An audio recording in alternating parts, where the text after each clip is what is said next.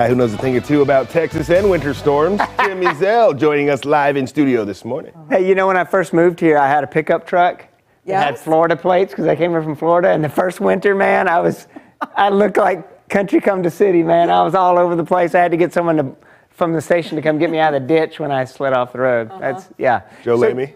Joe Lamy. Yep, Joe Lamy came and got me, pulled me out of the ditch until I went in it again. Right. It's a whole nother story. Yes. But we've been looking back at snow failures and successes, mainly failures. We thought we'd look ahead this time. So thanks to Hollywood makeup artist Jeff Lewis, we got to look at what it looked like. I've been doing it here now for almost 25 years. Yeah. What if I did another 25? Take a look.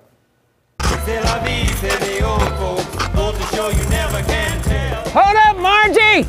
I'll be right there. Shirt still fits. I don't know. I'm gonna do a sow cow with this walker. 2 minutes there. 2 minutes, you said? 2? Yeah, 2 minutes. I'll be right back. When are they gonna come to us? What? Quit shaking your finger at me. Oh, we got snow on Ord Hill, so it's a perfect day for what? Sledding for the 100th time. Here we go. Oh. I think I broke a hip, Gov.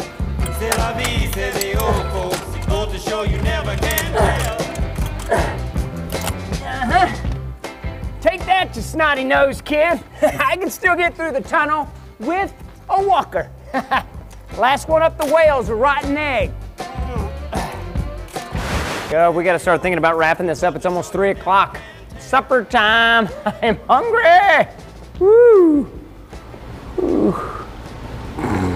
Yeah, you're pretty spry. Looking good. Yeah, it could happen, right? So here's to another 25 years on Ord Hill. We'll get it kicked off tomorrow, hopefully, right? You do still have the same shirt, don't you? Yeah, I still got it.